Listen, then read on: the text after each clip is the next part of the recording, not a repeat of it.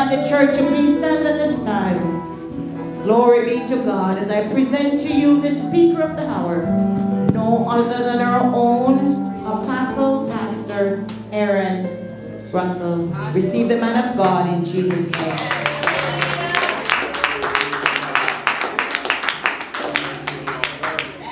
Praise the Lamb of God. Praise the Lord. You may be seated in the house of the Lord. Hallelujah. It is a great and grand privilege again to be in the house of the Lord. Another time to declare his love towards us and to know that in all things his name must be glorified. Amen.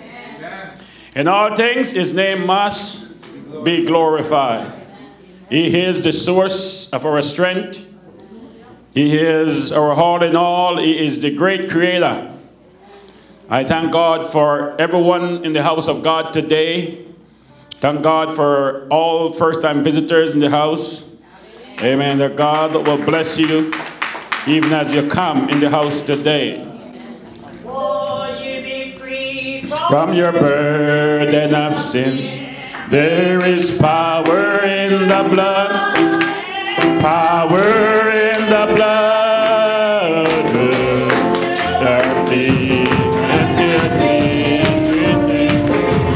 There is wonderful power in the blood. Power, power, wonder-working power in the blood of the Lamb. There is power, power, wonder-working power in the precious blood of the Lamb.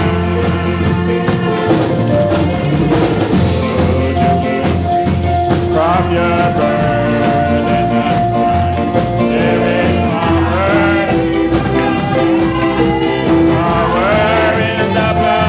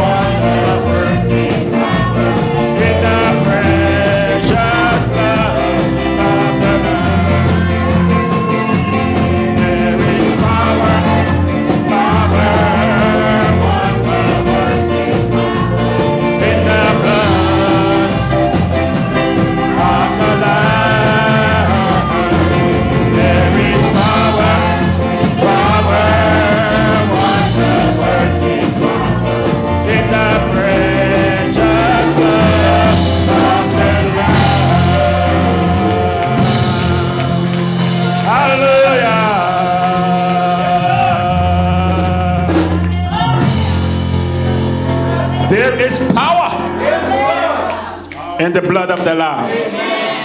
Oh, hallelujah. Power in the blood. It washes whiter than snow. Hallelujah. Thank God for the blood. Oh, hallelujah. Thank you, Jesus Christ of Nazareth, for the blood, the finished work and Calvary. You may be seated in the house of the Lord. Praise the name of Jesus. We started last week, and we were looking at the demands for conversion in his kingdom. We are in the kingdom of God. And when we come into the kingdom of God, there must be a change. The songwriter said there must be a change when the blood reaches your heart. Amen. And there must be a change. Amen. I believe we stop at verse 5. The 5 points. Renewal brings focus. We're talking about the renewal, amen, when you're in the kingdom of God. And I give you 4 points yet last week. One was renewal brings encouragement. Renewal brings strength. Renewal brings support. Renewal brings focus. And this is where we are today. And 2 Corinthians chapter 4 and verse 16 and 18 says, for which cause we faint not, but though our outward man perish, yet the inward man is renewed day by day. Amen. Let us stand and declare the word of the Lord. Praise God. This is the word of God. We live by the word. We die by the word. This is the word of God. We live by the word. We die by the word. Praise God. Hallelujah. Praise God. Verse 16. For which cause we faint not, but though the outward man perish, yet the inward man is renewed day by day. Hallelujah. For our light affliction, which is but for a moment, worketh for us a far more exceeding and eternal weight of glory. While we look not at the things which are seen, but at the things which are not seen. For the things which are seen are temporal, but the things which are not seen are eternal. Hallelujah. The things that are seen, it is just for a moment. But the spiritual things endure forever. Oh, hallelujah. The temporal will pass. Hallelujah. That's why we don't see you all going to the graveyard when somebody dies. Everything that we possess in this life, it doesn't matter how much money you have, amen, you can't take it with you. It doesn't matter how big a mansion you build, and how many cars you have, and how many airplanes you might own. It affects, you cannot bring none of that. It is only temporal. So the Bible is saying the spirit man is more important. So it is very important that we work on building our spiritual man, because that's what's going to last. We spend hours and hours working, night and day, work all kind of overtime. How many hours try to build yourself, amen, while the spirit man is dying? We need to refocus and know that our spirit man is more important, amen, than any temporal things. You need to spend more time with God, amen, to build up that relationship, amen, doing the things that we lost.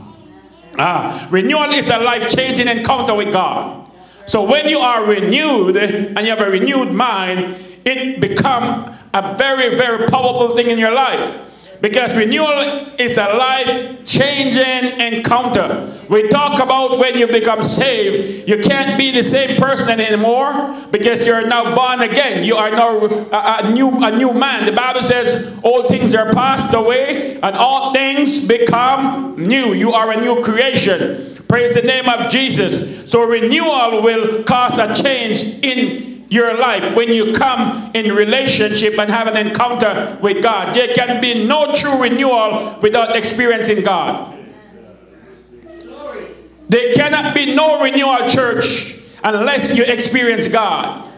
If you're not experiencing God in your life, then guess what? You're not gonna, amen, make any changes. You'll just keep going. But when you have that experience, knowing that God is real in your life, you see him acting out and carrying out his purpose in your life, then you have that encounter and it's going to cause changes. It's going to cause a renewed mind, renewed thinking, because you recognize that it's working. Oh, hallelujah. You'll recognize that it is working. But if you don't have that encounter with God, guess what? You will take it as it comes. But if you really push and push in and start to see God moving, and you know that I couldn't have done this without God, amen, it will bring a change. Oh, hallelujah. It must bring a change. How do we experience God's renewal? The Bible gives us the instruction in 2 Chronicles chapter 7 verse 14. If my people who are called by my name will humble themselves and pray and seek my face and turn from their wicked ways, then will I hear from heaven, and I will forgive their sins, and we will heal their lands. So God given us 3 things here that we need to do in order to have that renewal. Hallelujah. If my people are called by my name, but first they have to humble themselves, and they have to pray and seek my face and turn from their wicked ways. So you have a responsibility, church of God, that you're going to turn from your wicked ways. You're going to have to seek God, hallelujah, in prayer by reading the word of God. Then you can have that encounter with him that will bring renewal. So we need to have that renewal in our lives, and we need to press through and read the word of God, spend time in prayer, and most of all, it's important because the first thing that comes in play here, you need to be humble. Hallelujah. We need to be humble. Renewal brings with it an eager and a passion of seeking God. So in order for you to be renewed, you got to have a passion for God. You got to have the passion to wake up, because sometimes it's hard to wake up and to go in prayer. That's right. It's a challenging thing for you to get out of your bed an half an hour early so that you can go spend time with the Lord. Amen. You know, you struggle with it. You know, but the thing is, you stay up late, and then you can't wake up in the morning. You stay up late watching all those movies that profit you nothing. Nothing at all. You go and you watch till 2 o'clock in the morning, and when it's Sunday morning, even to come to church of God, you're so tired you can't roll out of bed. But you're busy doing everything else because you think that was important. But that's just the carnal man that you're feeding, because it's not doing anything for the spiritual man. So we need to get to that place where the spiritual man start being fed in our lives. The spirit is going to rise above the flesh, and we'll crucify the flesh. That's the only way we can crucify the flesh, is by taking heed to the word of God. It's by applying the word of God to our lives. Then we will see the change. Many of us as Christians, we don't see any change in our life. We wonder, why did I change? I have nothing going on in my life. Check yourself. There's something going on. You're not seeking God. You're not seeking to have an encounter with him. You're not seeking to get the experience that you're supposed to have with him. So you got to get yourself checked and say, where am I? What am I doing that I'm supposed to be doing that I'm not doing? Am I spending time with the word of God? Or am I watching too much Young and the Restless? Too much All My Children? Too much of all these movies that they have in now? We spend more time around the television than spending time with God. We spend time listening to secular things than to spend time listening to music, the Christians' music that's going to bring some kind of encouragement in your heart. You spend time talking on the phone, talking to your brothers and your sister, and trying to make a name for yourself instead of bringing glory to God. So we're using all this medium that the devil put in us to entice us, that we spend time doing that and not recognizing the devil will always give you something to do to occupy your time, because his purpose is to take your attention away from where it belongs, to take away your focus from where it belongs. Your focus is to be upon God. And you are the one that create that environment. Nobody can create it for you. No pastor can create it for you. When you come to the house of God, you're just sentimental for that moment. Can't wait to get out because you have something else on the agenda outside that you think is more important. But if you sit in the house of God for extra 10 minutes, it's becoming a bother. You start becoming uneasy because you don't have the appetite. You don't build up the appetite to sit in the house of God so you can hear the word of God, that the spirit man is going to be strengthened. Why? Because the carnal man is there budging you. I need to get home. I need some food. You leave the rice and peas and the fire. You leave the slow cooker on. You leave the oven going with your roast in it. And your mind is not even here. You're here in body. So we have to get to a place that we will focus our attention on the things of God, the things that are going to build you up. And in the latter days, when your life and hurt is ended, amen, you know where you're going. Many of us as Christians, we think we're in our dying bed and we're not even sure where we're going because we're so consumed with even the cares of the world, even in your dying bed. You're still trying to put your house in order in your dying bed. And every day you have to live as if it's your last day. That's right. Glory. Praise God. Oh, hallelujah. So we need to renew our mind. This scripture takes place with King Solomon declaring, dedicating the temple and ask God for his presence to come and dwell in this place.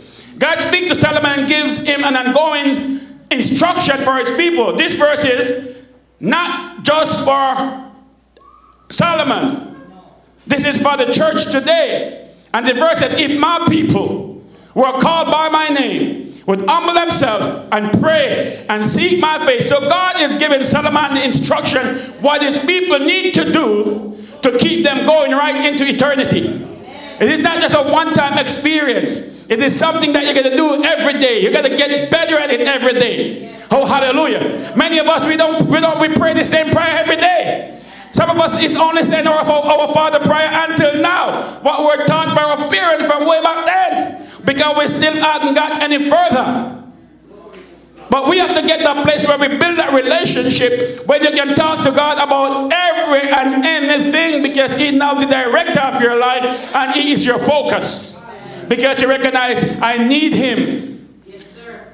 Brother David said He is the present help in the time of trouble. Oh, hallelujah. But we today, when everything is good, we don't need Him. But when we are in trouble, we want to find Him. But if we can build our relationship with Him before we get into trouble, when you are in trouble, you don't need to worry. You know He's already there. Because you've already been connected. You got to stay in connection. You can't allow nothing to move you from being who you are and allow the presence of God to be over you. So we must build an ongoing relationship. God laid out several conditions to Solomon which have this ongoing relationship. The first condition is one of humility. Yes, sir. Humble yourself. Of all of the things God could have been given, the first thing He has given is what? Humble yourself. You must have humility. So the word humble means to be in subjection, to live in a state of continual surrender. That's right. Not to me. That's right. Glory. You see, you got to live in a state of always surrendering yourselves and your will to God, not to me, That's right. not to your pastors. It's to God. When you humble yourself in the presence of God, you know what? You will know how to humble yourself in the presence of everyone. And I say this, and I say this many times. Humble or humility, it is not a weakness. It is strength in control. Oh, hallelujah. Because if you look at horses, for instance, for those who are familiar with horses, when they're wild, they're strong and they're powerful and they're still wild and they can run and they can do all these things. But when you actually take them out of the wild and break them, they don't lose their strength, do they? It's just that they now have control. They're still powerful. But they now what? They have it under control. So it is with Christian. When you humble yourself and have humility, it doesn't mean that you're weak. Because when you hear about humility, you think it's a weakness. No, but it is strength under control. Oh, hallelujah. Because when you're supposed to do something, because of the Holy Ghost and the power, it holds you back. When you want to tell somebody your mind, you recognize, I can't tell nobody a piece of my mind because I got to hold that back. It is restrained. Because the Holy Ghost and power is going to restrain you. When you want to tell somebody and give them a piece of your mind, you're going to say, I can't do this because of who I represent. I represent the King of all kings. I represent the Lord of all lords. Amen. So I must keep what comes out of my mouth pure. Even though your heart is saying something, and even your actions, you want to punch the person, you want to do something drastic, but you have to hold back humility because of the power of God in you. It holds you back from doing the wrong thing and always try to do the right. That's what humility is. It is not weakness, it is strength under control. Oh, hallelujah. When we humble ourselves, we are giving God control of our lives To humble means to be brought low. Hallelujah. It's to be brought low. To take yourself off this pedestal and allow God to elevate you. Because many times we want to elevate ourselves and we tend to fall hard. Amen. Because God is not in it. And God said, whomever he raised up will stay up. Because no man, amen, can bring him down. Because who God has exalted, he has exalted. No man, no devil, nobody can remove that person when God raised you up to where you are to be. Hallelujah. In the Welsh revival in 1904, the revival was sparked by one young man named Evans Robert, who had an incredible experience with God. His experience flowed from a single prayer, and this was his prayer: bend me, O Lord. That was it. Bend me, O Lord. Allow me to be broken before you. And I could understand this because David was such a powerful king. But he said, a broken and a contrite heart he will not despise. So when you come to God in brokenness, you know what? He will not despise you. Oh, hallelujah. It's okay to be broken. It doesn't mean that you're weak. Many times we think we can't, especially us men, we're going through things. We don't think we can cry. We don't think that because we think it's weak. No, it's not weak. It's sometimes you got to be broken in the presence of God so that he can have his way in your life. Oh, hallelujah. So are you allowing God to bend you? Even this morning, you allowing him to be that person that bending you and breaking you and molding you and making you in what you want it to be? Or you want to make yourself who you think you should be? Because if you are doing it, nothing's going to happen. You're going to understand that you keep failing. You keep running into roadblocks. But if you allow him to break you and bring you to the place that you are to be, then guess what? You will see the changes. Because many times you're saying, oh, I'm trying to do this, nothing is happening. The reason why nothing is happening is because you're trying to do it. You got to let go and let God. When you allow God and give God control over your life and submit your life to him, guess what? He is going to make the way. Even when it looks like you're not going to make it, he is going to make the way. Why? Because he knows the way through the valley. He knows the way through the wilderness. He knows the way through the mountain. And he will take you through. He will. Oh, hallelujah. But you got to get to that place of humbleness. Humbling yourself opens your life to blessings and benefits. Listen to this benefits that comes from being humble. God opens our lives to God's guidance. When you humble yourself, God opens your life to his guidance. You trust God to guide you. You trust God to do what's right for you. You're not making decisions based on your puffed up mind. You're humble yourself before God. And you say, God, what is your plan for my life? Many of us, we are going on and we don't even know what is God's plan for your life. Because you're not seeking God to find out. Why? Because you think that you know so much that you don't need God's direction. But here it is, Solomon is saying that we as a people, we need to humble ourselves and God will give us the guidance that we need in order for us to succeed. Many of us are not succeeding today. Why? Because we are going off our own minds. We're doing our way. It can't be our way. It's got to be God's way. That's why we have the Constitution.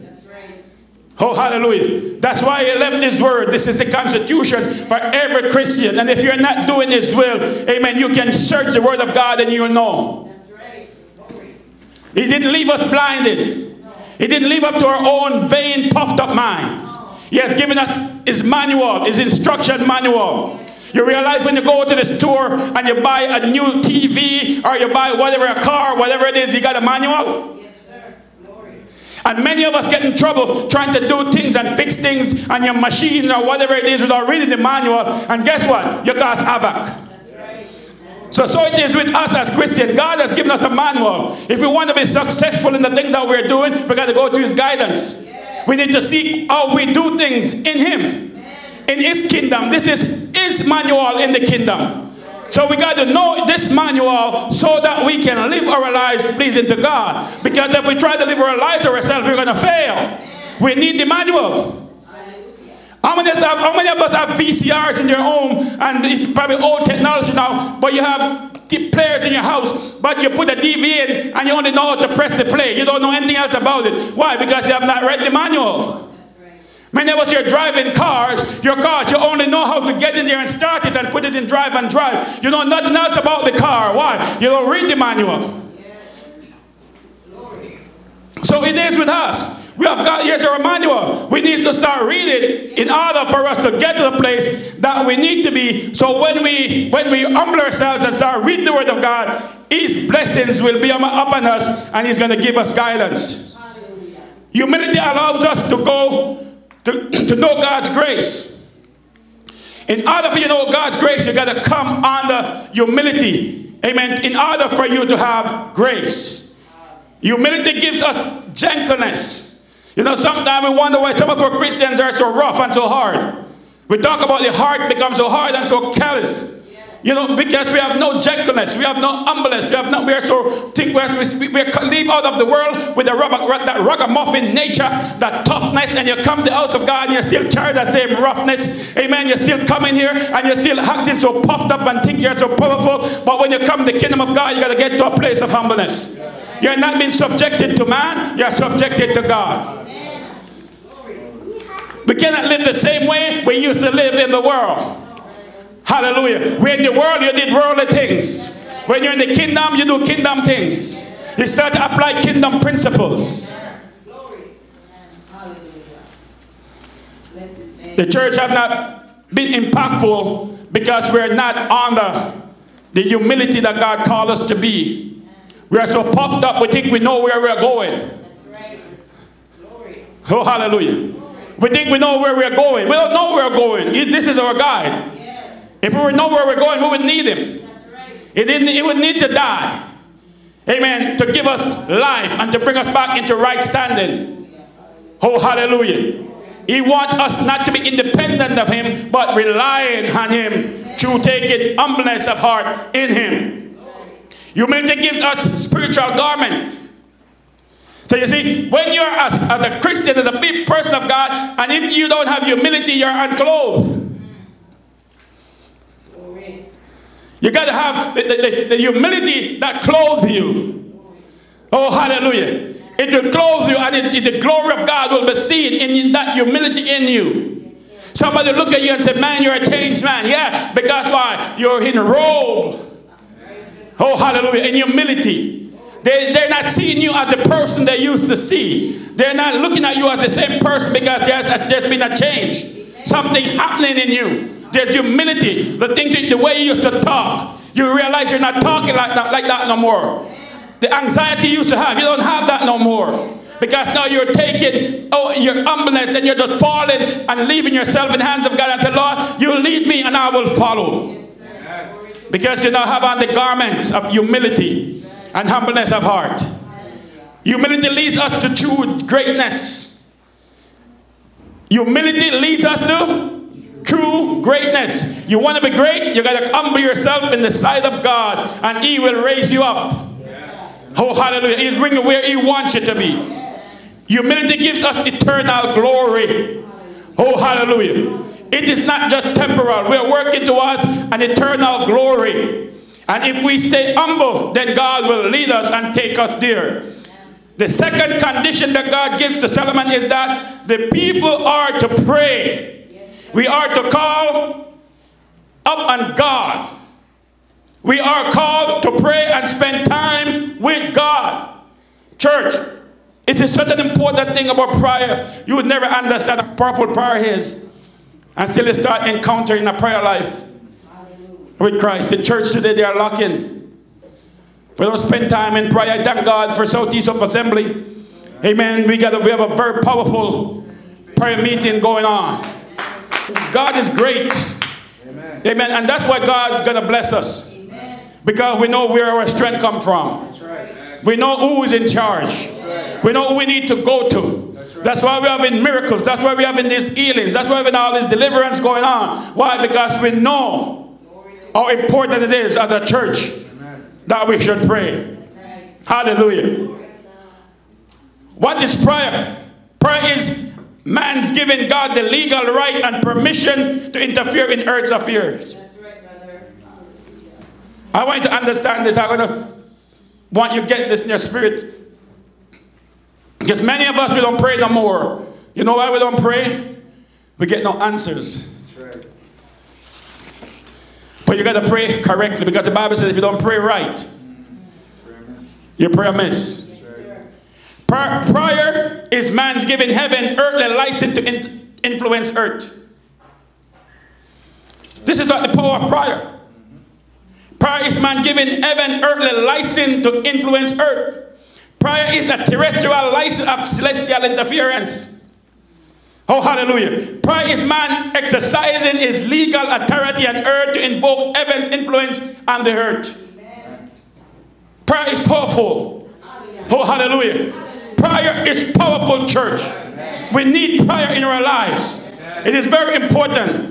2 Chronicles chapter 7 verse 14 talks about that. If my people are called by my name, would humble themselves and pray and seek my face. Yes, oh, hallelujah. He said, I will hear from heaven. Amen. Oh, hallelujah. And it will heal your land. Amen. Oh, hallelujah.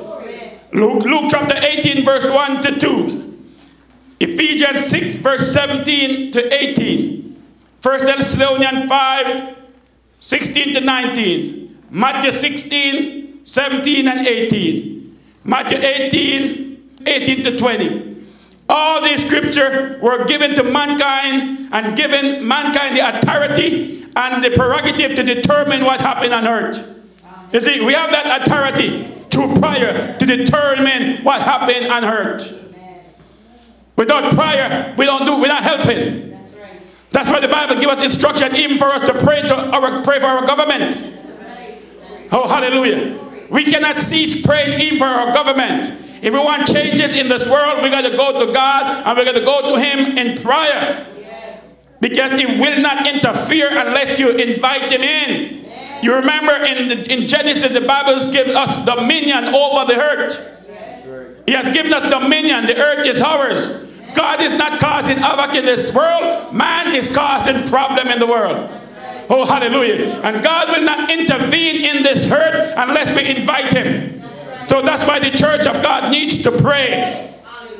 If you want something to happen to your life, God said He already knows what you need. That's right. Ask Him. He said, I know what you need. I am your heavenly Father. I see that you need the deliverance. But unless you ask me to intervene in that situation, I can't do nothing. I can't touch nothing. I see that you need this. I see you need a new car. I see you need a new job. I see you need everything that you need. But guess what? Until you invite me in.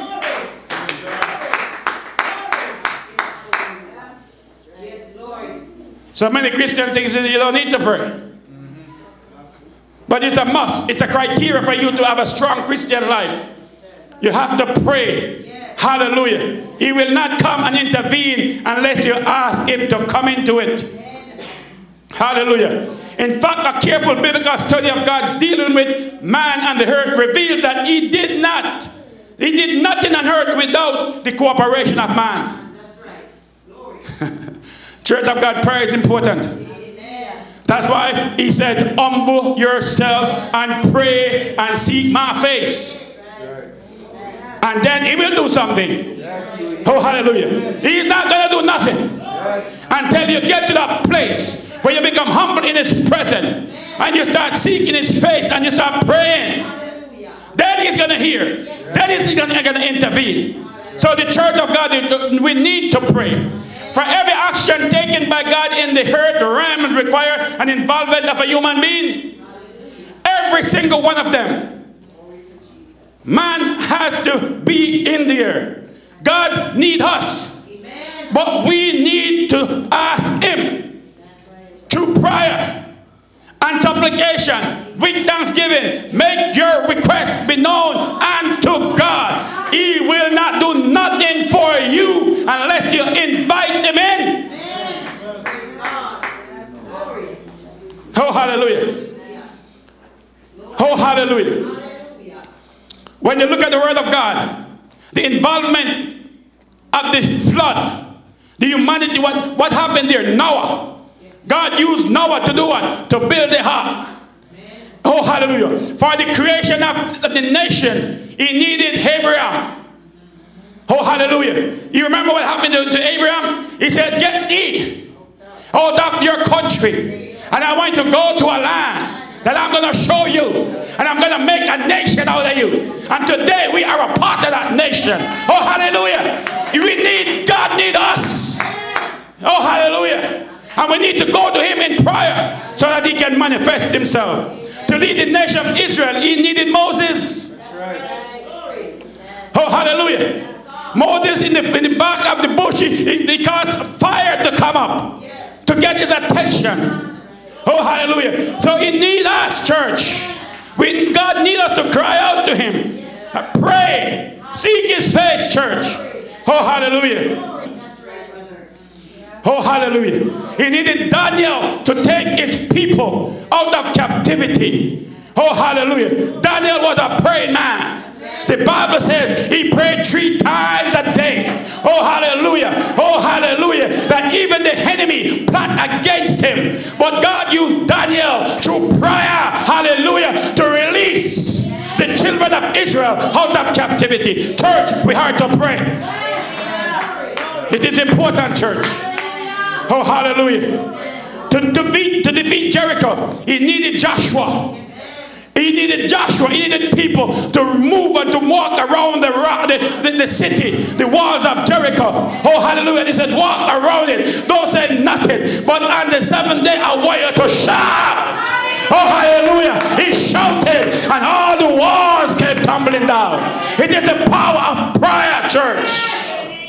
Oh, hallelujah. If you want the power of God to manifest in your church, you need to be a praying church. You need to be a church that cry out in sackcloth and in ashes. You need to go in the presence of God. He says some things can only come through prayer and fasting. So when we're fasting and praying to God, great things are going to happen. No enemy can destroy you. No enemy can conquer you, because God is with you. Because you call upon him, and he said, I will hear, and I will come down, and I will intervene in the situation, and I will heal your land. I will heal your situation. I will make your life better. I'll make your life stronger. I'll make you be a mighty man of valor, a mighty woman of God. Church of God. Oh, hallelujah. Praise the name of Jesus. Oh, hallelujah. He needed Joshua. For the preservation of the Hebrews. For the Hebrew, he needed Esther. You remember what he has to use? Esther. Amen. When they wanted to kill out all the Jews. Oh, hallelujah. Esther got to pray. He asked her fasted. I said, I want to pray, and I got to fast. Go and tell my people, get ready and fast. Because if I don't fast, I can't go before the king. I will get murder if I go out before the king. But go and pray and fast and see what God is going to do for us. They prayed and they fasted, and he went in the presence of the king. The king put out the scepter and said, you're welcome. Oh, hallelujah. And the decree has sent out. The decree was sent out. Oh, hallelujah. The same man that plot against you. Oh, hallelujah. The same plot turned against him. Oh, hallelujah. He and his whole household was put to death. Yes, sir. Glory. Hallelujah. Praise God. Hey, glory. Praise hallelujah. A church hard to pray. Amen. Oh, hallelujah. Amen. For the sake salvation of mankind. He needed. We need a man. Amen. We need the man. So he needs to become a man. That's right. That's right. That's right. That's right. Hallelujah. Hallelujah. Church of God. In order for the salvation plan to fulfill, to come true, he got to put on her suit. That's right. Like one of us. Oh, hallelujah. He had to become like one of us. Oh, hallelujah. Christ was in the man. Oh, hallelujah. God was in the man. Oh, hallelujah. So that he could go to the cross. Oh, hallelujah. And die for Adam fallen race and give us back what we have lost. Fellowship. Communication. Oh, hallelujah, with God. That's why why the church needs to pray. Oh, hallelujah. He needs to pray. He become a man. Oh, hallelujah. In order for us to have salvation. Prayer is very important, church. Pastors and churches have to get serious about prayer. Oh, hallelujah. Continuous prayer in the presence of God. Hallelujah. Sunday morning worship it's just a show for many people, because that's when they put on their nicest dress, their nicest shoes, and they wanted everybody to see their new dress, their new shoes, and how they look this morning. Oh no, but when you come to prayer meeting, you come in your jeans, you come in your sackcloth, and you come in whatever you wear, and you just cry out to God, and God hears. We come to the church of God on the Sunday morning. It's a form of godliness. Oh, hallelujah. There's no power in the church of God because the church is not praying. Oh, hallelujah. Praise the name of Jesus. Oh, hallelujah. We can't say we are a New Testament Christian if we don't have a prayer life. We cannot say that we're a New Testament church if we don't have a prayer life. Oh, hallelujah. Prayer is your lifeline to God. Church of God, prayer is your lifeline to God. The question is, are you using it? Are you using what He has given to you? The third condition that God gives Solomon is to seek my face. Why does God give both prayer and seeking? These are the same? Do you think?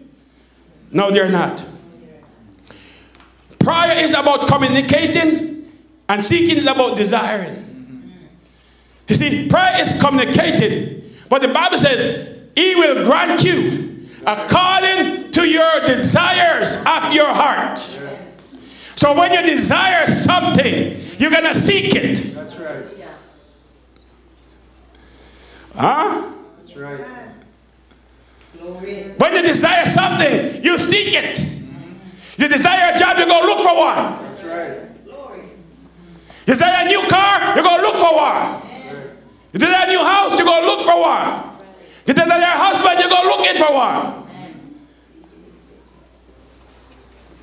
So when you seek something, you want to go find it. That's right. Oh, hallelujah.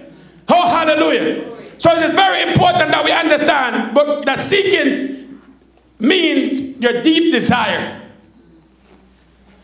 to find, to look, to secure. So when you want to find, you want to secure it, and that's what we need as a church. We need to find God and secure Him in our hearts. That He is the first thing you need in the morning and the last thing you need at night before you close your eyes to go to sleep, not knowing if you're going to wake up in the morning, because many went to sleep and never awakened. Huh? Oh, hallelujah. This is not a passive attitude, but it's an aggressive action. Literally, it is to pursue something until you have it. Oh, hallelujah. That's what seeking is. You got to go after it until you get it. You want to decide. You got to go and make sure it's been fulfilled. Oh, hallelujah. What are you seeking from God today? What do you give up praying for? You need to keep going, keep going, keep going. You have the desire to receive it. You must keep going, keep pressing. You can't give up, church. It took us 10 years.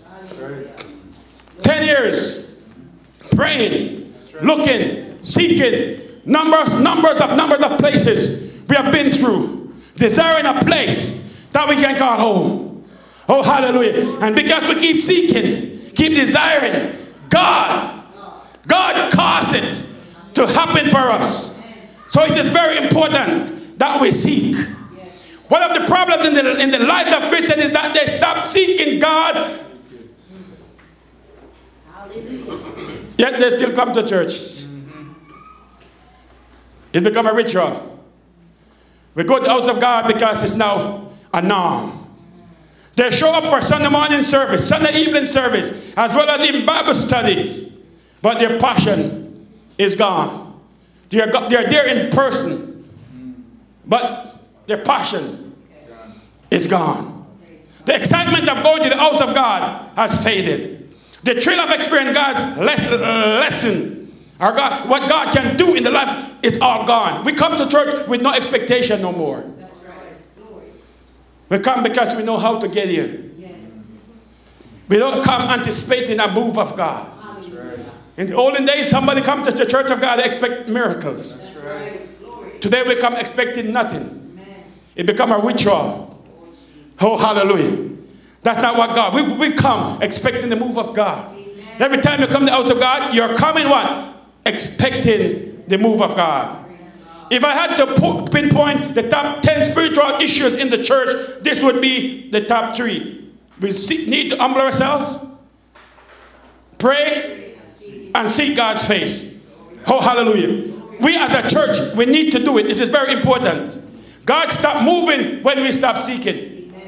Church of God, God stop moving when we stop seeking. We don't see the movement of God because we don't want it bad enough.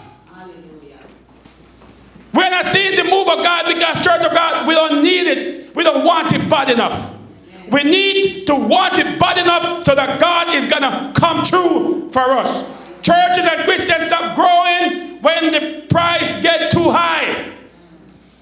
When we have to start spending time and hours in prayer, guess what? You figure the price is high. Your time is more valuable to do something else. But we've got to get to that place where it becomes our priority. Oh, hallelujah. What happened when Christians stop seeking God? The saddest thing about Christians not seeking God is the fact that we lose out on what God wants to do in our lives. When we stop seeking God, we are losing out on what God wants to do in our life. The moment that you stop seeking, the moment you stop seeking, oh hallelujah, the same moment God stopped doing what he had to do. We start losing. This time we stop seeking, we start losing. As a church, we got to be consistent. Consistently seeking God. Hallelujah. I'll give you 5 things and I'll close here. Loss of provision when you stop seeking God. You get a lost provision. The Bible says in Matthew 33 verse 16, seek ye first the kingdom of God and his righteousness, and all things shall be added. So when you have the desire to seek God, guess what? Provision gonna come. Hallelujah. Loss of protection. Oh, hallelujah. Psalms 119 verse 10 and 11. With my whole heart have I sought thee, O Lord. Oh, let me not wander from thy commandments. Thy word have I hid in my heart, that I might not sin against thee. Loss of presence, Isaiah 55 verse 6. Seek ye the Lord while he may be found. Call upon him while he is near. Loss of promises. Lamentation 3 verse 25. The Lord is good unto them that wait for him, the soul that seeketh him. Number 5, loss of purpose. Jeremiah 29 1 verse 11 to 13. For I know the thoughts I think towards you. Hallelujah. Said the Lord. Thoughts of peace and not of evil, to give you an unexpected hand. Then shall he call upon me, and he shall go and pray unto me, and I will hearken unto you. And ye shall seek me and find me, when ye shall search for me with your whole heart. Praise the name of Jesus. What area of your life need to be revived this morning? You need to go to God in prayer. What do you need to hand over to Jesus and let him rebuild this morning? What is in your life that you believe that you need God, a renewal in it? God need to come through for you. What are area of your life in the rock of his salvation? What area of your life that you need to know that I want to hide myself in the rock of his salvation, knowing that he's capable. He's a God of protection. He's a God of provision. He's a God that is capable. He's a God that can do all things. Paul says, I can do all things through Christ that strengtheneth me. Church of God, you need to understand. These three things we need to do at all times. At all times. If my people, and the word of God said if, you mean that you don't have to do it, but if you desire something, if you need me to work in your life, I want you to humble yourself in my presence. I want you to humble yourself and surrender your life to me. Oh, hallelujah. Not to your pastor, but to me, God. And I said, if you humble yourself and pray, and you seek my face and pray and talk to God about everything that's going on in your life, you got to understand there's no secret in your life that God is not aware of. Everything that's going on, you can hide it from mommy, you can hide it from daddy, you can hide it from your husband, you can hide it from your wife. But guess what? You cannot hide it from God. Everything is naked and open before him. And he's looking at you and he's saying, look at her. Look at him. He thinks he can fix his life. Or she can fix her life. And I am here with my hands stretched out. Want to work on your behalf. But you refuse to ask. You refuse to say, Father, I have sinned and come short of your glory. I am a broken vessel in your presence. David said, a broken and a contrite heart I will not despise. You're coming to God broken, crying out to God and say, God, help me in this situation. He hears. And he will answer prayer. Whatever your deepest desires today, seek God. Seek him to see what he's going to do for you. Because he wants to do something for you. If you're here in the house of God today, and you need God. You need God to do something for you. There's something great desire in your heart. And you trust God that God can do it for you. You don't need to confess to man. You just need to talk to God. You just say, God, you know, I've been going through this thing for a long time. And Lord, you know my heart desire is this or that or that. And Lord, I am bringing it to you this morning. And I believe in you that you're going to make the changes. Hallelujah. I learned today, God, if I don't ask, you're not going to do nothing. If I want you to influence my life, I got to invite you in it. I got to allow you to ask you to come and be a part of my life so that you can influence my life. That I can be what you want me to be, not what I want to be. Because what I want to be is not what, if it's not what you want to be, God, it's not going to happen. But Lord, if it's what you want to be, God, then it's your will be done. And not my will, Lord. That you will lead me in the path that I should go. Help me to make it, Lord, where I desire to be in you, Lord. Because, Lord, it is only about you. It's only you that can do the work in me. Yes, you're going to cry out to God today. And expect him and be expectant that he's going to do something for you. You're going to come with that expectation, knowing that he will do something for you. I'm going to ask the musicians to come as we'll sing this song. Softly and tenderly, Jesus was calling, calling for you and for me. Seen at the portal, he's waiting and watching